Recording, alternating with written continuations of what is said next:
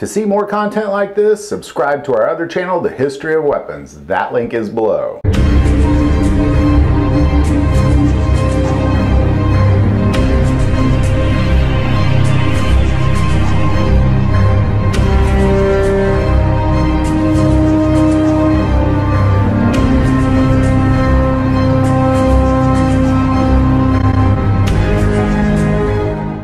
The 1911 is probably one of the most popular pistols on the planet.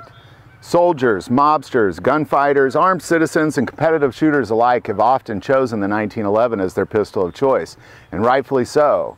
Invented by John Moses Browning in the early 1900s, it was in 1911 that the 1911 passed the U.S. military trials and became the sidearm of the United States military to replace the revolver.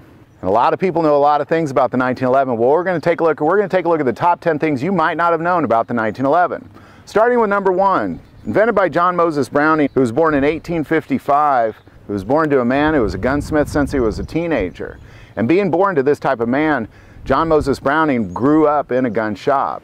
And it was when he was 10 years old that he built his first rifle. And it was in 1883 when a traveling salesman from Winchester stopped by and met John Moses Browning, purchased one of his single-shot rifles and took it back to Winchester, and quickly they contracted this man to make lever-action rifles for them. And by 1894 he had built 20 different lever-action rifles for Winchester.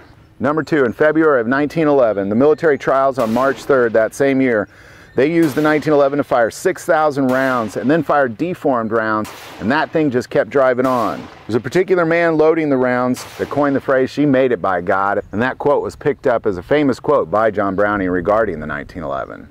Number 3, this is the very first gun that had no fasteners of any kind. All of its main components are held in place by the force of the recoil spring. With the exception of the grips, which have a screw in it, that's the only fasteners on this entire gun.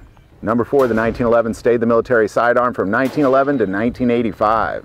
Number 5, the 1911 was a very popular gun by mobsters during the Prohibition. Pretty Boy Floyd, Machine Gun Kelly, John Dillinger, Bonnie Parker all carried 1911s and had 1911s on them when they were shot or captured. Number 6, pre-World War II, the 1911 was not made for civilians. During World War I, popularity for the 1911 grew, and contracts were being formed and given to other companies like Remington and Springfield, also Savage, Winchester, even National Cash Register Company, and many of these contracts were canceled due to signing of the armistice.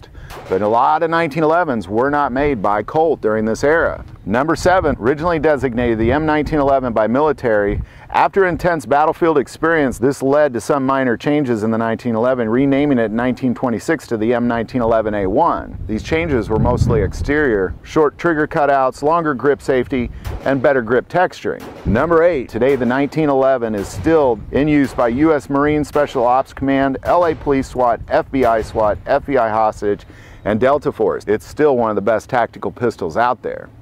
Number 9, today there are so many variations of the 1911. You could buy this pistol, depending on who makes it, between $400 and $4,000.